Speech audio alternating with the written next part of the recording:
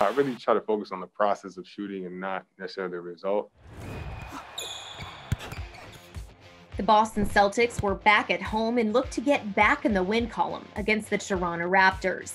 Heading in, the C's knew that they needed to play more connected as a team if they wanted a shot to grab the W.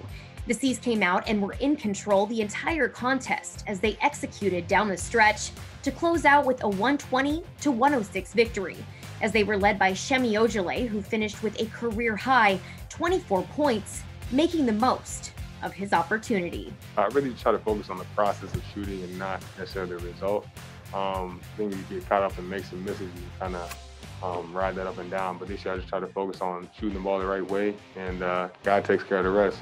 He's a very reliable guy. He's a very reliable player.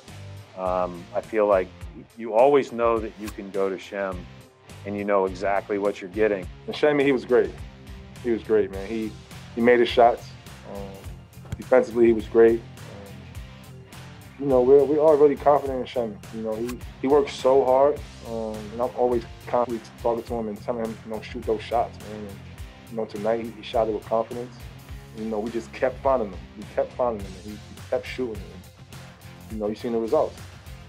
Also in this matchup, Ojeleye and Peyton Pritchard made history as they became the first pair of Celtics teammates to both make at least 6 3-pointers in the same game, a milestone that both were proud to accomplish together. Up next, the Celtics will look to close out their homestand with a win against the Detroit Pistons tomorrow night.